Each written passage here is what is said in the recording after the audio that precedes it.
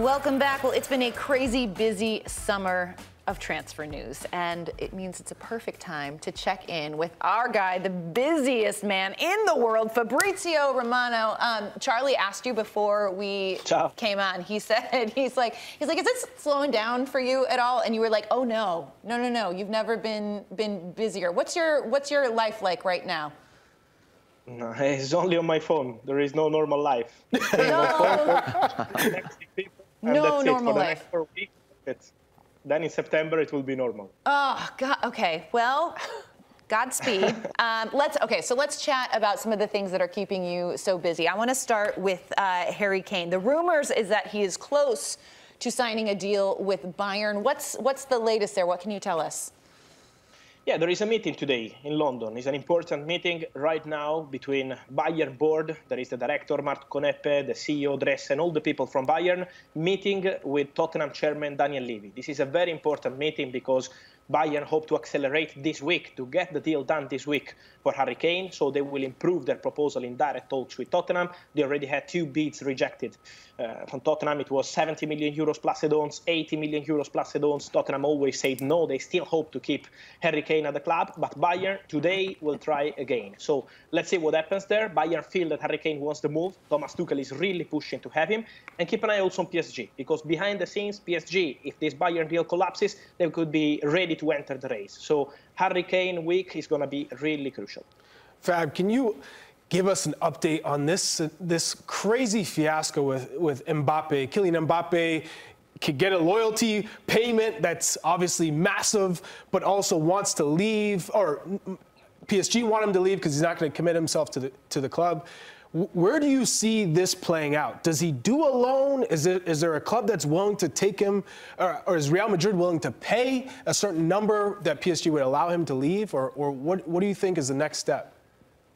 I think it's very clear that for Paris Saint-Germain this is over. So even in case Kylian Mbappe decides to reject every single destination, or in case he doesn't agree any deal this summer, they are prepared to put Mbappe on the bench for the whole season. So the message is very clear. He's out of the project at PSG because they wanted Mbappe to sign a new deal, and they always told him, new deal or leave the club immediately. So that was the message from the club and remains the message from the club. What happens now is that PSG are waiting for Real Madrid.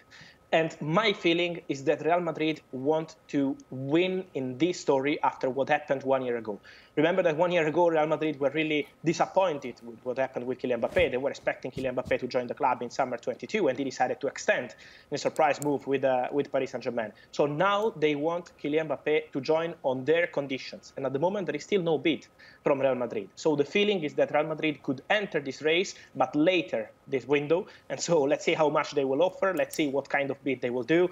It's a complicated strategy game, but Paris Saint-Germain sources, important sources at PSG, feel that Kylian Mbappe only wants to go to Real Madrid, and he already agreed a contract with Real Madrid for summer 2024 on a free. So he's not speaking to any other club from Saudi, from Europe, from England, nowhere. He wants to go to Real Madrid. This is the feeling at Paris Saint-Germain.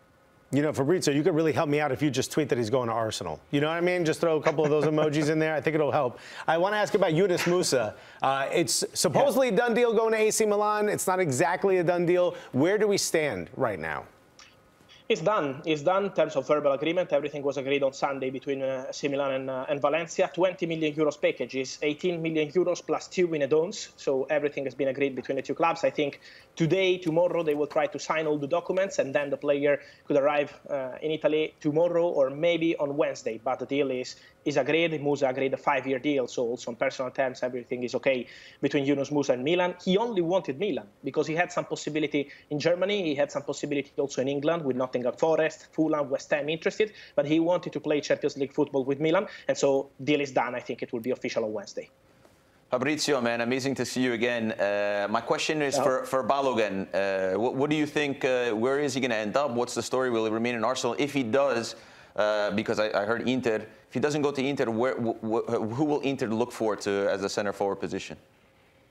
Yeah, that's a good question because I think he's not staying at Arsenal. The player wants to go, not because he's not respecting Arsenal, but he wants to play. And he knows that Arsenal with Gabriel Jesus, Edin Nketiah on a new long-term contract is complicated to find space. And that's why he wants to go, and he wants to leave on a permanent transfer. So now it's on Arsenal to agree terms with any club. I can tell you that from what I understand, Balogun is the top target for Inter. So the striker they want to replace Romelu Lukaku is Folarin Balogun. Now they need to reach an agreement with Arsenal. It's not that easy because Arsenal want more than 40 million euros for Balogun. Inter were hoping to strike a deal around 35, 40, but at the moment it's not enough to convince Arsenal. So conversations will continue. Let's see what happens there. If it's not going to be Balogun, I will keep an eye on Gianluca Scamacca from West Ham. Italian striker, Inter know him so well, and so could be the plan B for Inter. But the priority is Folarin Balogun. Fabrizio, real quick, when it comes to Balogun, I noticed that the valuation is pretty low. When you look at Manchester United, how much they paid for Rasmus Højlund, £72 million, a player that's only scored 9 goals. Why do you think there's such a low valuation placed on Balogun? Because the player wants to go. And the player decides. In this case, the player is really desperate to go.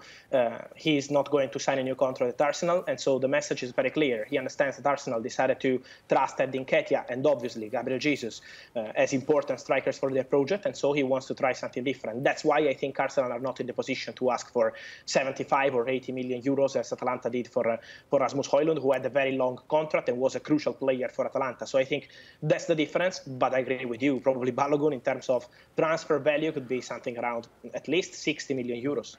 Incredible. Fab, what's the latest on Matt Turner? I know as the backup with Arsenal are now flirting with the idea of approaching Raya from the Premier League. So where do you see Matt Turner ending up if that's the case?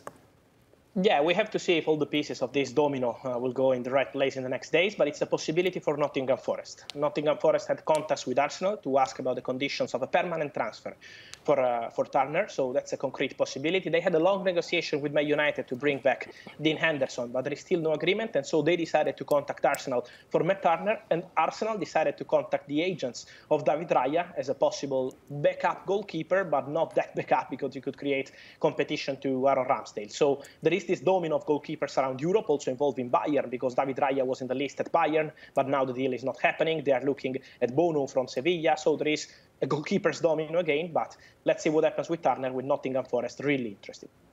Fabrizio Romano, we know you are a very busy man. We appreciate your time. Go get some sleep, okay? I will try. Some more espresso.